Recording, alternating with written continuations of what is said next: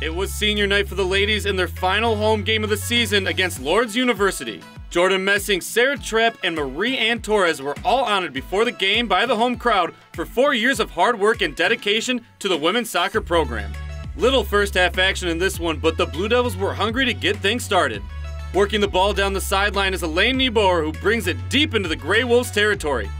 She crosses it to the front of the net, and after some hectic bounces, the sophomore Wozniak was able to tap it past the goal line for the score. LTU led 1-0 going into the half. Still 1-0 Blue Devils late in the second half. Lourdes threatening, trying to even the score, and off the throw-in, one of the Grey Wolves forwards takes a deep shot, but is deflected out of bounds by a diving Rebecca Alamandas. She stood her ground all match, resulting in another shutout. The ladies finish off Lourdes University 1-0 the final score, to improve to 4-4-1 in conference play. These seniors will remember it. You want to leave them with a great memory. You try and use that enthusiasm and just to try and get your team up. I mean, you play a lot of games in a season. You're always trying to find something different each game to try and lift your team, because it's not easy.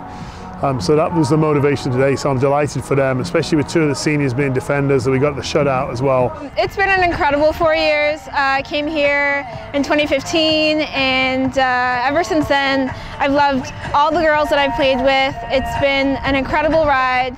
You know, season's tough, but I have to hand it to all the girls. You know, we've stuck together and we've pulled through, and these last couple of years, you know, we've done good things. We've made it to playoffs. We've won a lot of games that upset people, so I'm very, very happy about that. And I'm just so grateful and thankful for the experience here. Looking back at my 4 years, I just think back to some of the best games I've played on this field. Just people ask me what my favorite part is. It's just playing with this team and being with the team.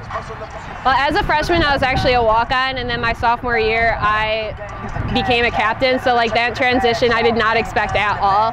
So it's just incredible to see my improvement and then my team's overall improvement. Our recruits, our freshmen this year, are 10 times better than the seniors we had our starting year. But we really needed the win. We really needed those 3 points for ourselves, and needed to give ourselves some distance between us and Lourdes as well, just to give us a chance of playing postseason. So one step closer, not there yet, but certainly a step closer.